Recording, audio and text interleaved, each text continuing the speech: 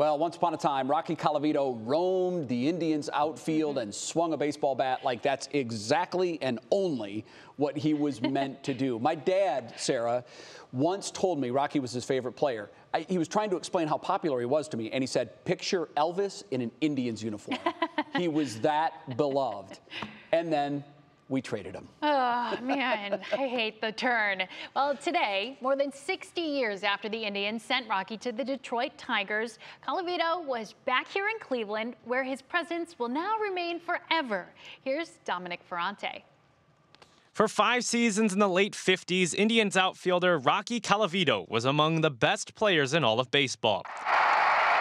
He was an idol to so many while gracefully patrolling the outfield and leading the American League with 42 home runs in 1959.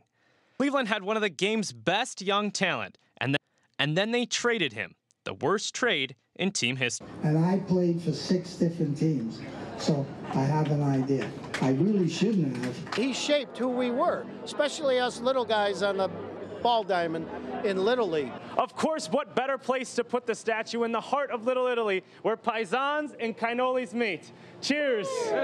3, 2, 1!